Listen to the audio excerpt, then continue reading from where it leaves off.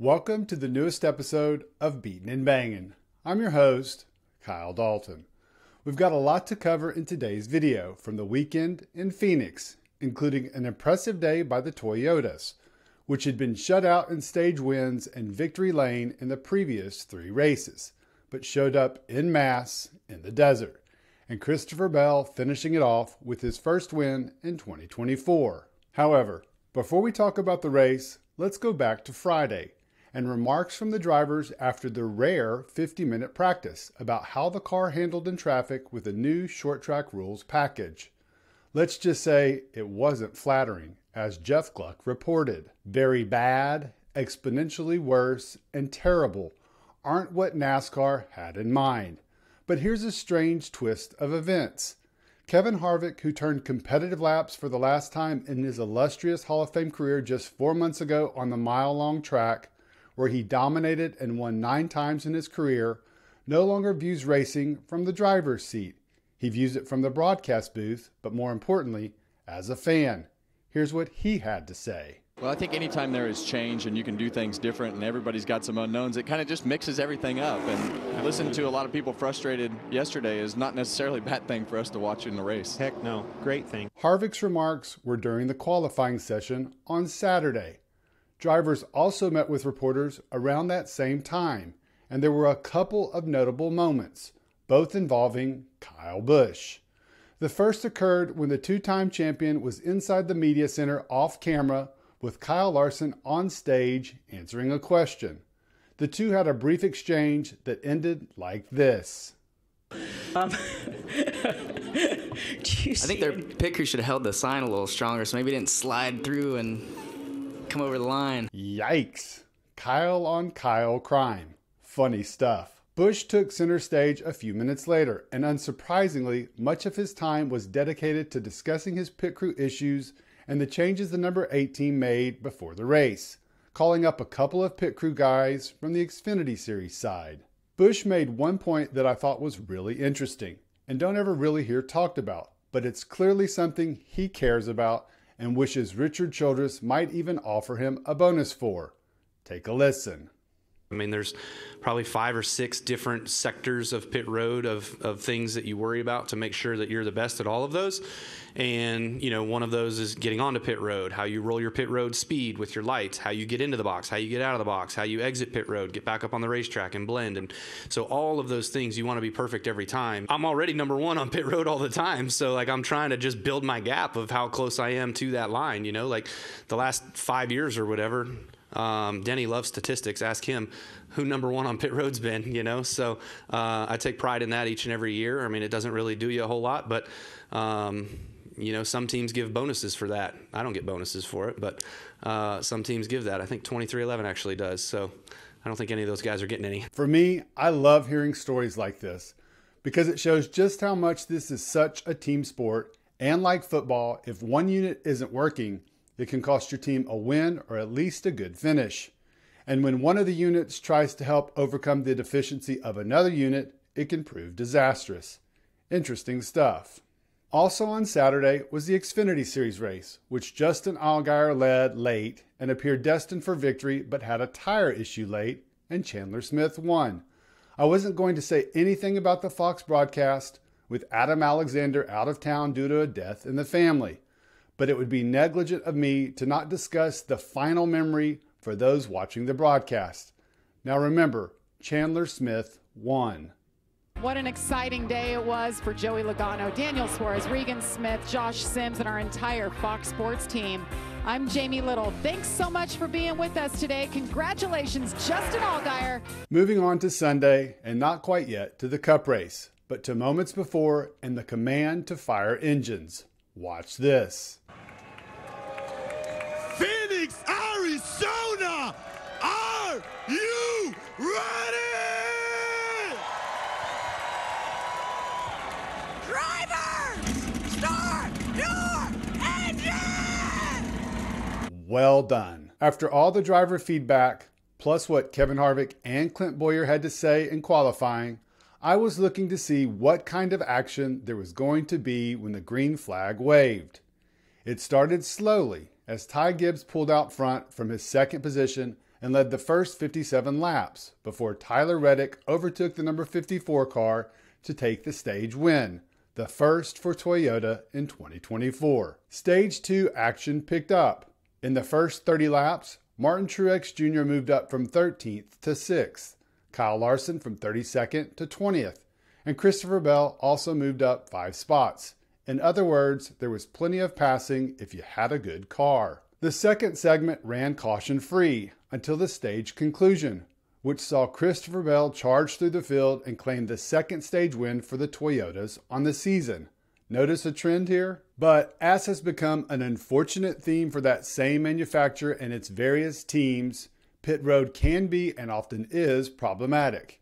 Everyone said last week that Las Vegas was the first true test of the pit crews because it wasn't a super speedway where pit crew involvement is limited. Everyone was saying how the pit road at Phoenix was going to be just as difficult. The post-race penalty report had a single speeding on pit road all day, and it was by Harrison Burton. It was really a non-issue as far as teams making costly mistakes, but there was one moment during the Stage 2 pit cycle that Christopher Bell fans will remember. It started in what has become an all-too-familiar sight for the 20 team in the last few years.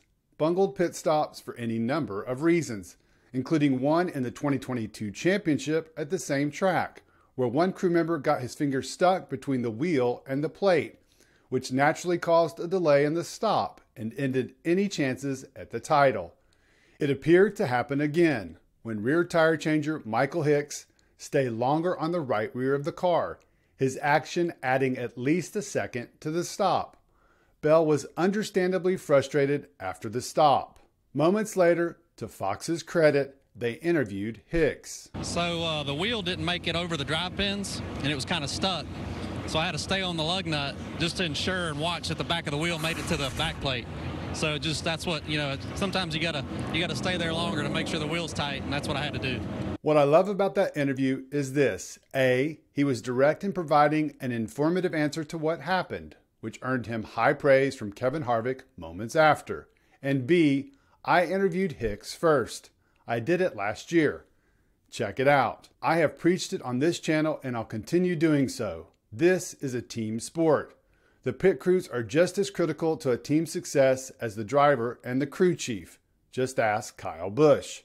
If you think about it, what Hicks did in that moment likely proved to be the difference between victory and defeat for the number 20 team. Because if he doesn't get that wheel tight, they're looking worst case, losing it on the track like Chris Buescher did last week and having a couple of pit guys, Hicks and one other, suspended, or best case, having to make a return trip to pit road, losing valuable track position and making it an incredibly steep uphill climb to win. Instead, Hicks makes that call, which at the time looked bad because it added a second or so to the stop, but in the end proved to be a winning decision. An ounce of prevention is worth a pound of cure, or something like that. One thing that Hicks's remarks reminded me of is wheel issues.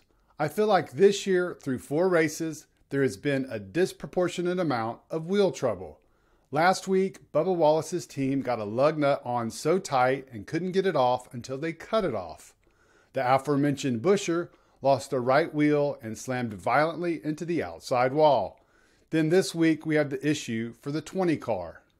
Overall, last year, the wheel issues were minimal, especially compared to the first year of the next-gen car. That drop in wheel mishaps was to be expected, with an additional year of experience. But it sure seems like we've seen a notable uptick early in 2024. Maybe it's just the beginning of the year rust, and it'll improve in the coming weeks. I'm certainly going to keep an eye on it to see what happens. In that third stage, there were a couple of things of note. The first being the impressive and aggressive driving of Noah Gragson on multiple restarts. It was clearly visible even to the casual fan to see the number 10 flashing up to the outside, sometimes going 4 wide to pass in the corners, and he did it on multiple occasions, gaining valuable track position. He ran inside the top 10 for most of the day, and only in the final laps got past, finishing 12th. That's 2 top 10s and a 12th in 3 of the first 4 races. You wouldn't get many who would argue that he's the top Stewart-Haas Racing driver just 4 races in. I know I sure didn't have this on my bingo card. Ty Gibbs also did something of note in that final stage and completely went against the advice of Kevin Harvick from his Happy Hour podcast last week, when the former driver turned Fox broadcaster gave the 21-year-old JGR driver guidance on his in-car actions. He was frustrated with his teammate this weekend on the radio with Martin Truex and the way that they were jerking those cars around, and you could visually see the frustration with the maneuvers that they were doing with the car, and the radio backed that up.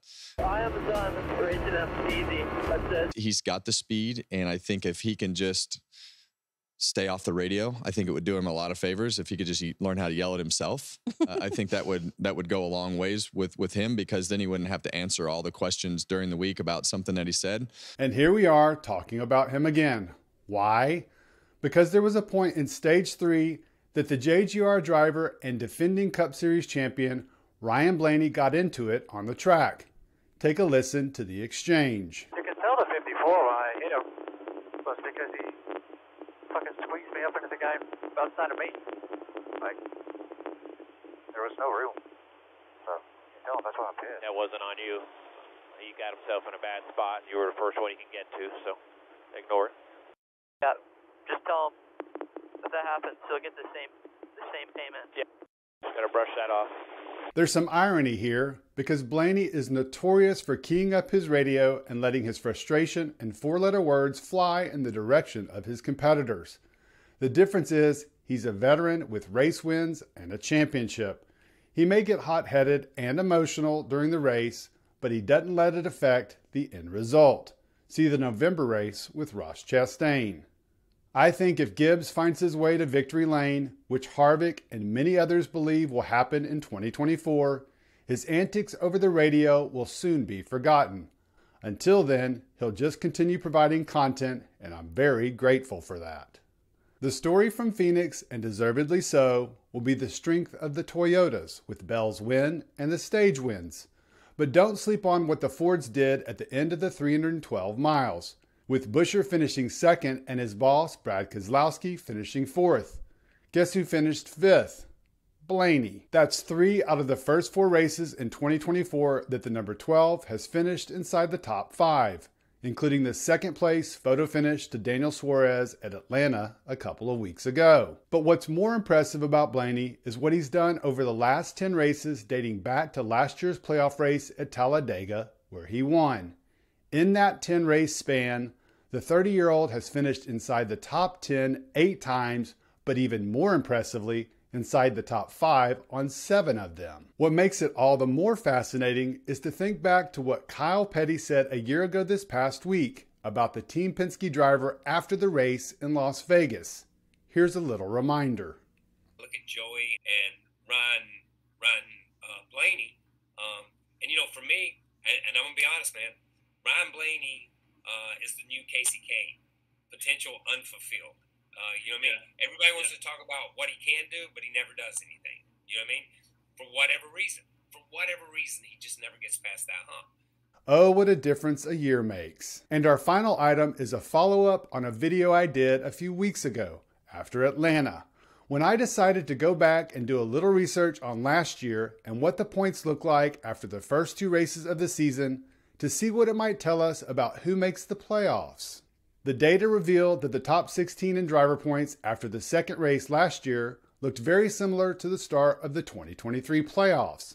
There were 4 drivers, Alex Bowman, Daniel Suarez, Corey LaJoie, and Chase Elliott, that were inside the top 16 that didn't make the playoffs.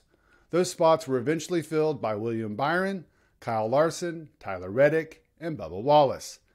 Now, 4 races in, and another glance back at 2023, and that number had narrowed down to just 2 drivers who were inside the top 16 that didn't make the postseason last year. Alex Bowman, who was leading the points after the 4th race, missed the postseason after he broke his back during a midweek race and never seemed to recover. Daniel Suarez's struggles were well documented in 2023. But through 4 races, he was 11th in the points. Bowman and Suarez were eventually replaced by race winners Michael McDowell and Tyler Reddick. But this year, the top 16 still has 4 drivers inside it that didn't make the 2023 playoffs, including Chase Elliott at 9th, Daniel Suarez in 10th. We know he's locked in with his Atlanta win. Bowman 13th. And the biggest surprise in Penske driver Austin Cindric sitting 15th. What's shocking is where his teammate Joey Logano sits after 4 races. 30th. Yes, the two-time champion has 3 finishes of 28th or worse. Ouch. It'll be interesting to see what the playoffs look like at the end of this year and how close will it look to the point standings from the first 4 weeks. We shall see. All right, guys, that'll do it for this episode. I want to get your thoughts on a variety of topics, including what the drivers and Kevin Harvick had to say before the race. Who do you agree with? And what did you think of the race? Did you expect Noah Gragson to have this good of a run with SHR to start 2024? What did you think about Harvick's remarks on Gibbs and what Gibbs had to say about Blaney?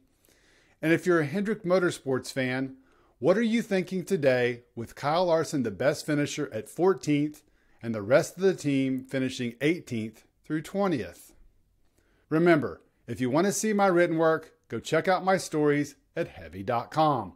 Also, don't forget to sign up for my weekly email newsletter at beatenandbangin.com, where you'll get the latest news in your inbox every Friday, recapping the week's top stories, including any news items dropped during the various NASCAR-related podcasts. Appreciate you guys supporting the channel.